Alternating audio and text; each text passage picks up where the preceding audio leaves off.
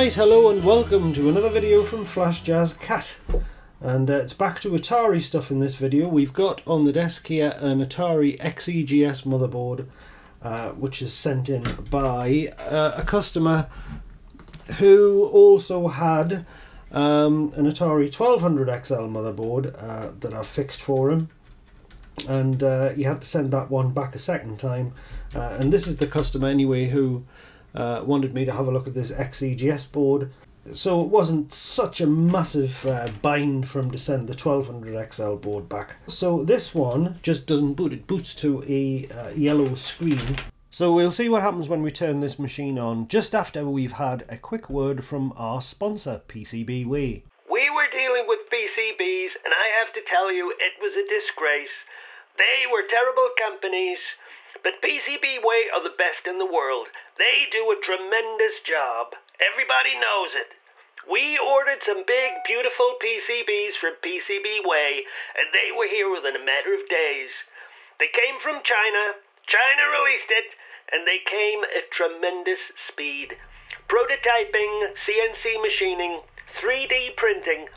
Nobody else has ever done anything like it. So I'll show you what happens when we turn this one on. We get a green screen. You can't really see very well. It's sometimes a pale green colour. I'll try it again. It's a bit easier to see when it's pale green. Nah, it's not working. It's very, very dark green. You can't really pick it up on the camera. Anyway, so helpfully this board actually has the ROM and the RAM socketed, and a couple of other chips. Got the Freddy socketed, so we can see the RAM's socketed here. I whipped the RAM out just to see if that would and swapped it over just to see if that would make any difference. It didn't, and I tried a masked ROM from a spare XEGS, because the XEGS has got a bit of a specially laid out OS ROM. It's got missile command on it and basic and everything all on the same chip. That didn't make any difference. Now with the XEGS, of course, we can't just plug in the syscheck board, which I normally would do, because we don't have a parallel bus. But really, it was so easy to eliminate the RAM. In this case, that's not really a big problem. Now with the XEGS, you often get problems with the MMU, which I believe is a CMOS part, and it's quite easily damaged by dodgy power supplies and that kind of thing.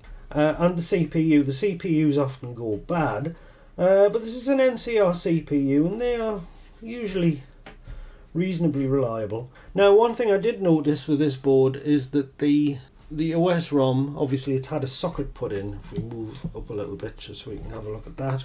So there's the socket.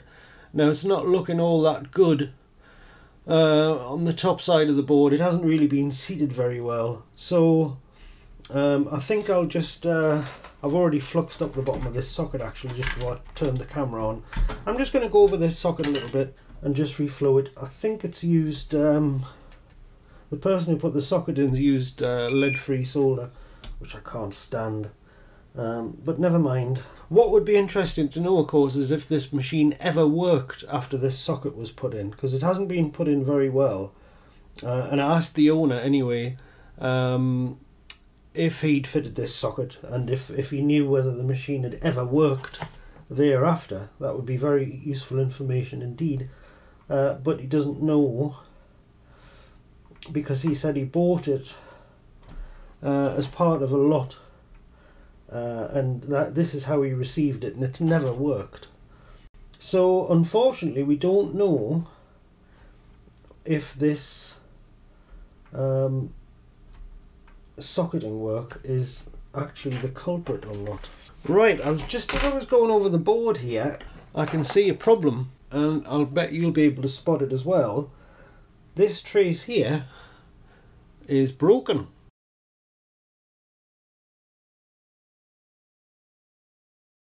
Now, what is that trace? It would be helpful to know where it goes. So I think we'll get the multimeter out and see if we can backtrace this this trace, as it were, no pun intended, and find out what it is and whether it's critical just before I go ahead and fix it. Obviously I'm going to fix the trace, but I'd like to know what it is before I do so. So I'm going to put the meter in diode mode. So where are we here? So it's coming up here. So on, whereabouts is it? That's the third one. Let's take this off. Have a better idea what we're looking at. It's that one there, it was underneath. So it's going to... I wonder what you are. Aha, there it is.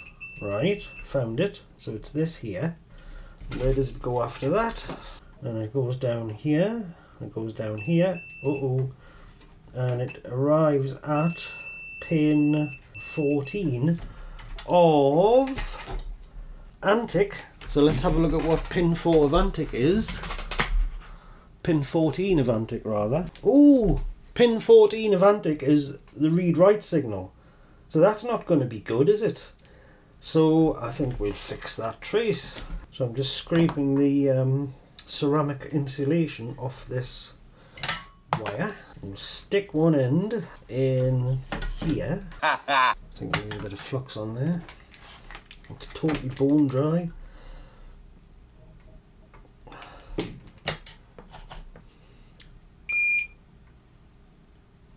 That's better. That's a lot nicer. Right, and then we lay that down here all the way to the other via at the other end. Lewis Rossman used to burn the insulation off this stuff just with the iron, and I've never ever been able to do that for some reason. It's the same iron as well. Alright, I might just get away with tilting and just balancing it on top of that via flux.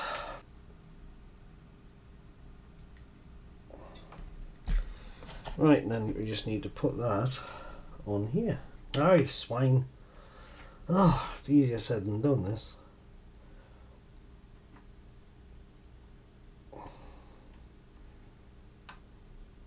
Right, that's on. Good enough for now. We'll dress it up later on, he said. So there's our little patch wire. Where is it? There. Right, so that's got continuity now. So we've got read-write going to the back of the board. I mean, it might just be for the cartridge port, so it might not make that much difference actually.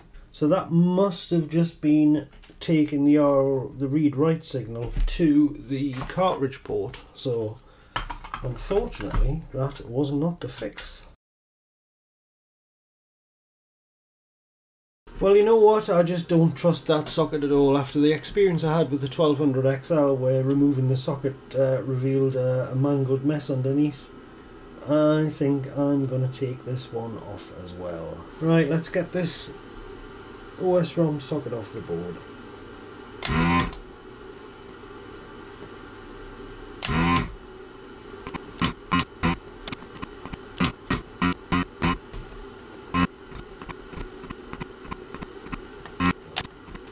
And I think while I was working on that socket removal, I can already see more damage traces here, so there's no bloody wonder this computer doesn't work. I'll take this ROM out. I should have taken that out before actually.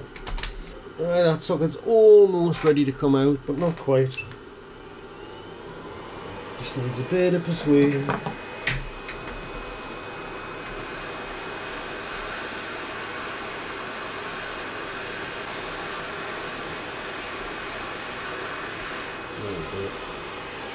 That's it. Right, so with that socket out, we can have a proper look at what we're dealing with here. Not much to see on the top side of the board. There's not that many traces. There are a few. I will check them, of course, but most of the action is on the bottom. While I was taking the socket off the board, I noticed this while I was using the desoldering gun. So there's another one gone. And there's another one gone. So, yeah, this is completely and utterly mangled by whoever put this socket on. Oh God, oh man! Oh God, oh man! Oh God, oh man! Oh, God. Right, so I think I'll have to continue this in the morning because it's getting a little bit late now, but this is certainly a bigger job than I had envisaged. Okay, we've got our trace repair job done here. Hopefully you can see that reasonably well. Very difficult to get this in focus this close, but anyway, yes, I've chosen to just use very thin wire rather than magnet wire because I reckoned I could get it through the little gaps without any shorts, which I have. So I'll show you what happens when I plug this in now.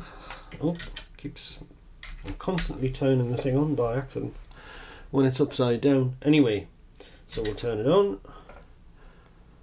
So we clearly get a video signal, but now we get a black screen. So this is encouraging in a way because it at least suggests that the operating system got as far as initializing the video hardware, because the screen's now black, which is what it should be. Previously it seemed to, well, obviously the operating system couldn't have worked at all, so we just got completely uninitialized GTIA colors, etc., color registers. But it still doesn't boot. Unfortunately, I've just noticed another problem here. Can you spot what it is? I had a feeling that this was going to be the next possible cause of issues, but I've just noticed there we've got the remains of a trace. I'm assuming this is a data line, actually. Some chump has run the data lines right through the power supply. Amateur hour. Coming from this bank of resistors here and going to the RAM. And what's perhaps encouraging here, if I turn the machine on again with no RAM in it at all, I get exactly the same result. So that's encouraging because it looks like the damage to the traces around the RAM sockets is basically making the machine think it's got no RAM. Right, here we go, time to remove these RAM sockets.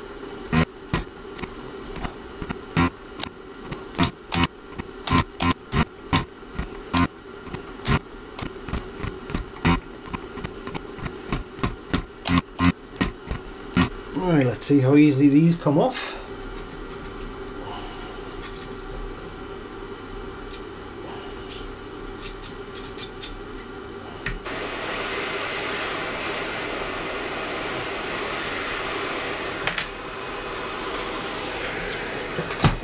Alright, the sockets are off, and oh, we can see what we're dealing with now. So this trace here is completely gone. Where did this one go? So that would have gone to here, so we're going to have to run a wire from down here along here into this via. That might be the only one. Absolute carnage. These look okay because they're all on the bottom of the board. That doesn't look too good. What have you done? That's supposed to go to the bottom. Okay, let's see if we can well, we clean it up a little bit first and have a better idea of what we're looking at. At least it shouldn't take too long to fix this mess, but will it fix the machine? That's quite another matter entirely. Yeah, there we go. So that's another broken trace that I think was going to that bottom corner. Oh god, why? Look, I don't, the thing is, I don't know what the intention was with this machine. Did it have a problem? Did it work in the first place, or was it not working anyway, so he felt he had nothing to lose? But seriously, if this is the level of competence you've got with desoldering tools and such like, just don't touch these machines. Send it to somebody who can fix it, because you're not going to end up with a working machine if you do this to the motherboard. As I keep telling people with the retro computing hobby, it can get expensive unless you can do all of your own repairs. Now this person could not do their own repairs, so did they just do this work because the machine had bad RAM? Did they do this work because they wanted a more up-to-date XEGS operating system? I don't know. Anyway, so I've got two to fix here. Right, so what I've had to do here, I decided not to patch the this pin here on this RAM chip, that one, or this one here. I decided not to patch it to the end of the trace with the solder mask scraped away. It was a bit too wobbly, So I've just used the old magnet wire and I've taken it straight to the destination there, R27. And there was another one which was actually to the bottom corner pin here. That one was easier, and in both cases what I've actually done is I've run the wire down through the via and then I've pushed the socket in on top of it, so it's anchored. And the first thing I did when I put this top socket on was solder that pin and only that pin and test that I had continuity between there and there. And then when I knew that was working, I could solder the rest of the pins. Same thing with the bottom one, the one that I'd patched, I soldered that one first. Once I knew that had continuity, put the socket in, soldered everything else. So that looks like a good repair. So let's see if that has fixed the machine. And if this has fixed the machine, then I'm left with the question of why was any of this work attempted in the first place? Because if it had bad RAM and the intention was to swap the RAM, how did he know there was bad RAM? Because he can't have verified that the RAM was bad after fitting the RAM because he destroyed the sockets in the process. I don't know. I don't know why this work was done on this machine. Alright, let's switch her on. And it works. Excellent. Fantastic. I'm more than surprised. You can't really see that. It's sort of murky composite video. Awful, actually. But that's missile command that's come up there. So again, I'm more than surprised. This is really puzzling, because what I thought would happen here was that I'd get all the damage that was done, undo all the damage that was done to the board, presumably, well, I thought, in an attempt to fix some primary issue, but there was no primary issue by the look of it. Unless we can get hold of the person who the current owner bought this machine from, we'll never know what happened. So that is good going. I'm pleased about that, because this is about the third or fourth repair on the trot that's been a win. So that's good. Admittedly, when you can see damage to the board, it's a much easier proposition than having a board that's never had anything done to it. These weren't particularly difficult. The difficult part with a machine like this is actually doing the repairs and doing them properly. So I hope you enjoyed watching that just as much as I enjoyed doing it. It was very satisfying to bring yet another machine back to life. And if you want to see more content like this, subscribe to the channel. And thank you as always to my patrons and any new patrons that have signed up since the last video. They'll be up on the screen as we speak, followed by a list of all the other patrons as ever. And your support is very, very greatly appreciated, as is the support of all the people who view and like the videos and add comments, etc. And with that, I will bring this one to a close on a happy note, and I will see you in the next video. So bye bye for now.